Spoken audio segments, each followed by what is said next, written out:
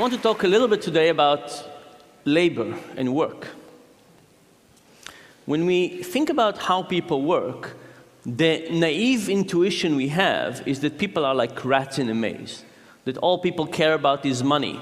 And the moment we give people money, we can direct them to work one way, we can direct them to work another way. This is why we give bonuses to bankers and pay in all kinds of ways. And we really have this incredibly simplistic view of why people work and what the labor market looks like. At the same time, if you think about it, there's all kinds of strange behaviors in the world around us. Think about something like mountaineering and mountain climbing. If you read books of people who climb mountains, difficult mountains, do you think that those books are full of moments of joy and happiness? No, they're full of misery. In fact, it's all about frostbites and difficulty to walk and difficulty of breathing, cold, challenging circumstances. And if people were just trying to be happy, the moment they would get to the top, they would say, this was a terrible mistake, I'll never do it again. Instead, let me sit on a beach somewhere drinking mojitos. But instead, people go down, and after they recover, they go up again. And if you think about mountain climbing as an example, it suggests all kinds of things. It suggests that we care about reaching the end, a peak. It suggests that we care about the fight, about the challenge. It suggests that there's all kinds of other things that motivate us to work or behave in all kinds of ways. And for me personally, I started thinking about this after a student came to visit me. This was a student that was one of my students a few years earlier, and he came one day back to campus, and he told me the following story. He said that for more than 2 weeks, he was working on a PowerPoint presentation. He was working in a big bank, and this was in preparation for a merger and acquisition. And he was working very hard on this presentation. Graphs, tables, information. He stayed late at night every day. And the day before it was due, he sent his PowerPoint presentation to his boss, and his boss wrote him back and said, nice presentation, but the merger is canceled. And the guy was deeply depressed. Now, at the moment when he was working, he was actually quite happy. Every night he was enjoying his work, he was staying late, he was perfecting this PowerPoint presentation. But knowing that nobody would ever watch that made him quite depressed. So I started thinking about how do we experiment with this idea of the fruits of our labor. And to start with, we created a little experiment in which we gave people Legos, and we asked them to build Legos. And for some people, we gave them a Lego and we said, hey, would you like to build this Bionicle for $3? We'll pay you $3 for it. And people said yes, and they built this Lego. And when they finished, we took it, we put it under the table, and we said, would you like to build another one? This time for $270.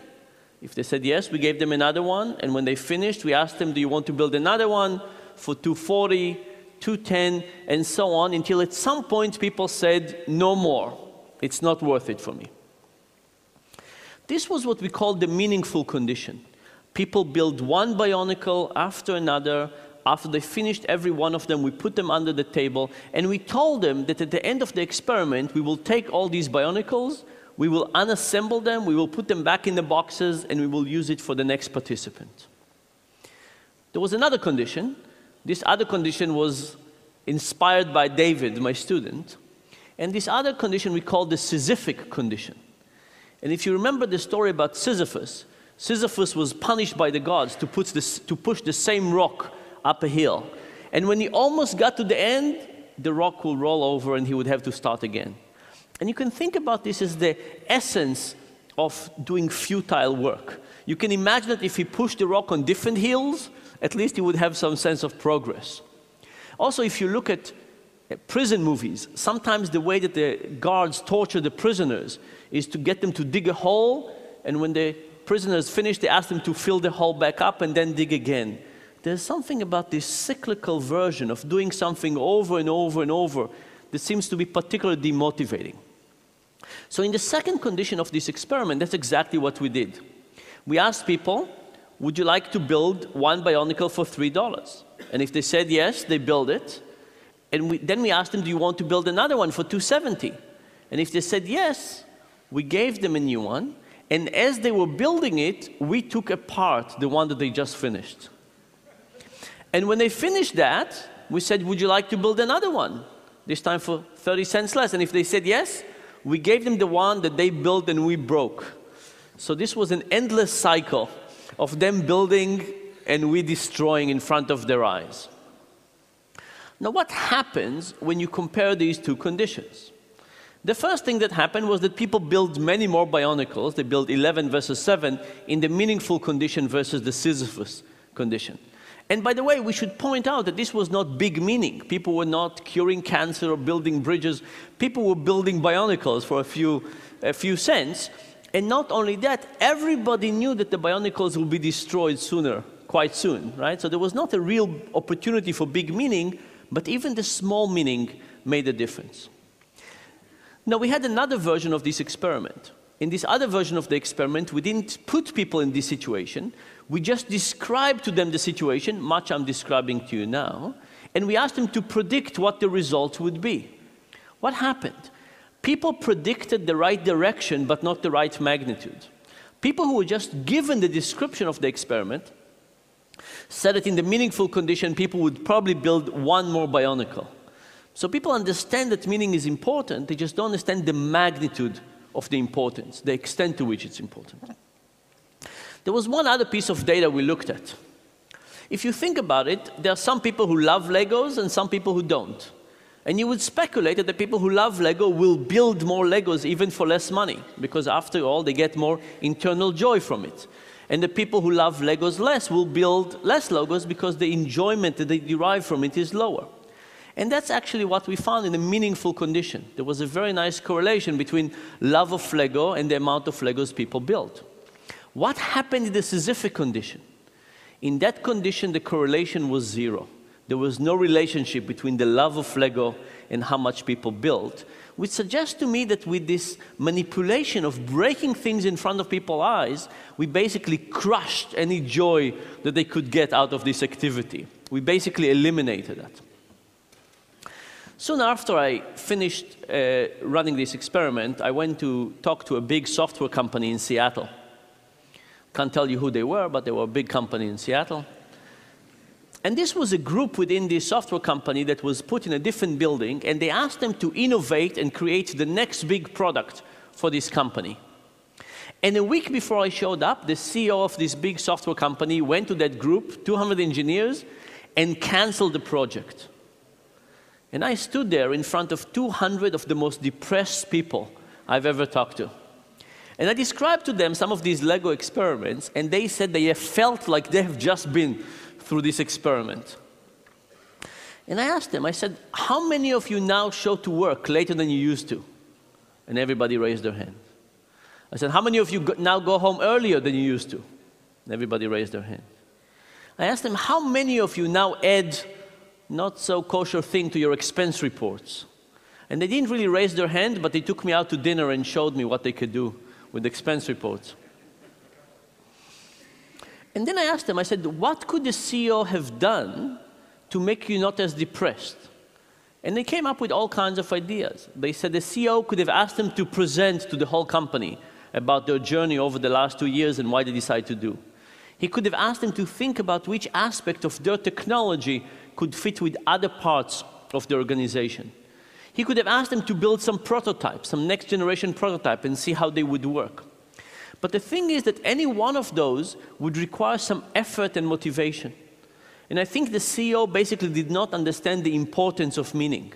If the CEO, just like our participants, thought that the essence of meaning is unimportant, then he would care. And he would tell, well, the moment I directed you in this way, and now I'm starting directing you in this way, everything would be okay. But if you understood how important meaning is, then you would figure out that it's actually important to spend some time, energy, and effort in getting people to care more about what they're doing. The next experiment was slightly different. We took a sheet of paper with random letters, and we asked people to find pairs of letters that were identical next to each other. That was the task. And people did the first sheet, and then we ask them if they want to do the next sheet for a little bit less money, and the next sheet for a little bit less money, and so on and so forth. And we had 3 conditions. In the first condition, people wrote their name on the sheet, found all the pairs of letters, gave it to the experimenter. The experimenter would look at it, scan it from top to bottom, say, uh-huh, and put it on the pile next to them. In the second condition, people did not write their name on it. The experiment looked at it, took the sheet of paper, did not look at it, did not scan it, and simply put it on a pile of pages, right? So you take a piece, you just put it on the side. In the third condition, the experimenter got the sheet of paper and directly put it into a shredder. What happened in those 3 conditions? In this plot, I'm showing you at what pay rates people stopped. So low numbers means that people worked harder. They worked for much longer. In the acknowledged condition, people worked all the way down to 15 cents. At 15 cents per page, they basically stopped this effort. In the shredder condition, it was twice as much, 30 cents per sheet. And this is basically the results we had before. You shred people's effort, output, you get them not to be as happy with what they're doing. But I should point, by the way, that in the shredder condition, people could have cheated. They could have done not so good work because they realized that people were just shredding it. So maybe the first sheet you would do a good work, but then you see nobody is really testing it, so you would do more and more and more. So in fact, in the shredder condition, people could have submitted more work and get more money and put less effort into it. But what about the ignored condition? Would the ignored condition be more like the acknowledge or more like the shredder or somewhere in the middle? It turns out it was almost like the shredder. Now, there's good news and bad news here. The bad news is that ignoring the performance of people is almost as bad as shredding their effort in front of their eyes. Ignoring gets you a whole way out there. The good news is that by simply looking at something that somebody has done, scanning it and say, aha, that seems to be quite sufficient to dramatically improve people's motivations. So the good news is that adding motivation doesn't seem to be so difficult. The bad news is that eliminating motivation seems to be incredibly easy, and if we don't think about it carefully, we might overdo it. So this is all in terms of kind of negative motivation or eliminating negative motivation. The next part, I want to show you something about the positive motivation. So there is a store in the US called the IKEA.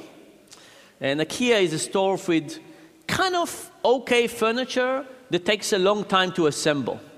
And I don't know about you, but every time I assemble one of those, it takes me much longer, it's much more effortful, it's much more confusing, I put things in the wrong way. I can't say I enjoy those pieces, I can't say I enjoy the process, but when I finish it, I seem to like those IKEA pieces of furniture more than I like other ones. And there's an old story about cake mixers. So when they started cake mixers in the 40s, they would take this powder and they would put it in a box and they would ask housewives to basically pour it in, stir some water in it, mix it, put it in the oven, and voila, you had cake. But it turns out they were very unpopular. People did not want them. And they thought about all kinds of reasons for that. Maybe the taste was not good. No, the taste was great. What they figured out was that there was not enough effort involved. It was so easy that nobody could serve cake to their guest and say, here is my cake. No, it was somebody else's cake. It's as if you bought it in the store. It didn't really feel like your own. So what did they do? They took the eggs and the milk out of the powder. Now, you had to break the eggs and add them. You had to measure the milk and add it, mixing it. Now it was your cake. Now everything was fine.